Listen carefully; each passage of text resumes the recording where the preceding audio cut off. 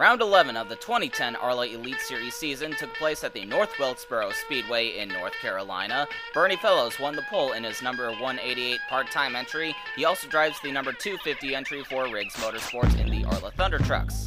But unfortunately for Fellows, he didn't hold the lead for very long. Here comes Ifali Animiha, the 139, to sweep around the 188 to take the lead. This is Animiha's first race back in about 3 or 4 weeks. Whenever he has made a race, he has usually done very well. Caution 1 flew in lap 6. Debutant driver Jeremy West is about to have a very rude introduction to the ARLA Elite Series. He washes up the track into Harry Inola and Olivier Martinez, taking all 3 cars into the wall. Jeremy West would drop out of the race. While the field was lining up, Joel Rodriguez gets into the 17 of Joseph Howard and turns the 17 car into the wall. Fortunately, nobody else hit him, but I doubt Howard appreciated that. Also under this caution, Todd Stater's engine catches fire.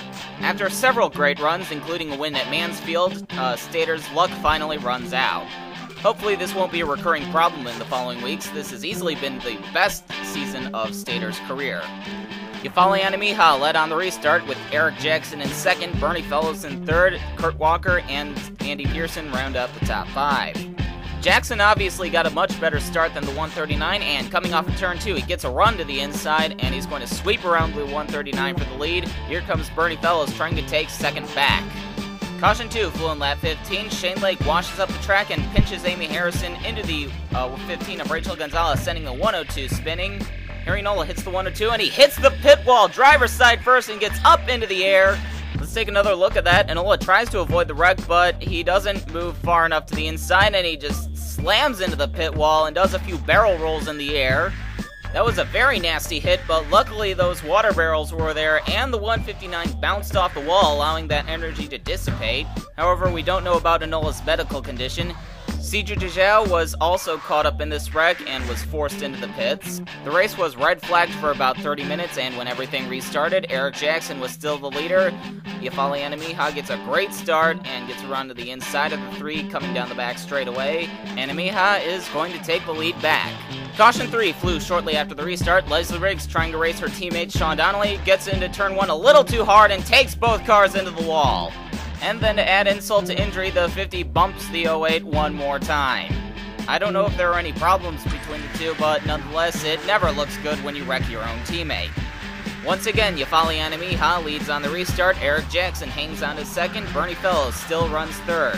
And yet again, the caution flies shortly after the restart. While coming down the back straightaway, Dale Underwood gets into the 01 of Lucas Hunter, and then the 10 of Jared Anderson spins the 03, taking him into the wall, along with Hunter. While the field was taking the yellow, Joseph Howard decides it's his turn to spin somebody and sends the 67 of Brenda Riggs for a ride. Riggs was not too happy about this and certainly made it clear over her radio. Eric Jackson led on the restart. He actually took the lead away from Animiha during that short green flag run. Animiha then took the lead back, but he would immediately be challenged by pole sitter Bernie Fellows. Fellows is going to try to lead more than one lap this time around. Caution 5 flew on lap 36. Coming off of turn 2, Namimura pinches Siju Dejau into Aaron Cruz, sending both cars into the wall and spinning down the track. Dejau claimed over his radio that the move was intentional. Those two have a bit of a history off the track. Joseph Howard is going to spin another car under the yellow flag. This time he gets into the back of Lucas Hunter and turns him around, while a bit further up, Rip Tyler spins the 08 of Sean Donnelly. Howard was called to the hauler, and Tyler was given a warning. Everyone pitted under the yellow except for Brenda Riggs and a few others. You saw Kyle Eckerton on the inside. He had a bit of a mechanical problem coming to the restart. Riggs leads in her damaged 67 car with Shane Lake in second and Scott Morales running third. Caution 6 flew in lap 42. Coming off turn 2, Lucas Hunter turns the 08 of Sean Donnelly into the slow car of Kyle Eckerton, sending both cars spinning. And then Donnelly goes and does that. That's the second time a Riggs Motorsports car has gone into that wall, the first being Harry Inola. While under yellow, Eric Jackson decides to stop in front of the whole field, and naturally he gets turned around by Andy Pearson, causes a big stack up. It looks like Jackson may have had a mechanical problem, but I don't know why he would just stop in front of the whole field like that. Once again, the front runners do not pit. Brenda Riggs leads on the restart with Shane Lake behind her. Lake gets a great start, and he's going to get a run on the inside of the 67 coming off in turn 2. Lake takes the lead, and then Brenda Riggs decides to come into the pits under green. She's going to lose a couple of laps doing so. You might have seen a little smoke up in turn 3. Kurt Walker spins Amy Harrison into the pits. Then when he tries to merge back onto the track, he sweeps across the front bumper of the 63 of Kevin Monroe and takes himself and Leigh Gurel into the wall. ARLA officials called him to the hauler for this move. Here is Scott Morales running in second, several car lengths behind Shane Lake. Ever since winning at Daytona, Morales hasn't had the greatest of luck. However, he's still been able to hang around the top 10 in points. That 76 team has been really hungry for a good result, and it looks like that might come tonight. However, Morales is running on worn tires, and he would soon fall victim to the M&J cars of Jeb Klinger and Bobby Porteau.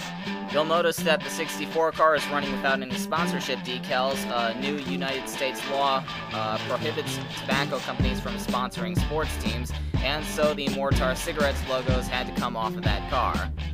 Jeb Klinger, soon after clearing Morales, is going to challenge Shane Lake for the lead with the help of the lapped 37 car. That is Brenda Riggs ahead of this pack, trying not to go 2 laps down. Klinger is going to be 76 in August, but it's very clear that he still knows how to get the job done.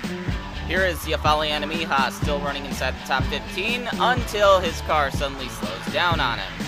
He was doing very well in his first race back after DNQing several weeks in a row, and now he falls out of contention.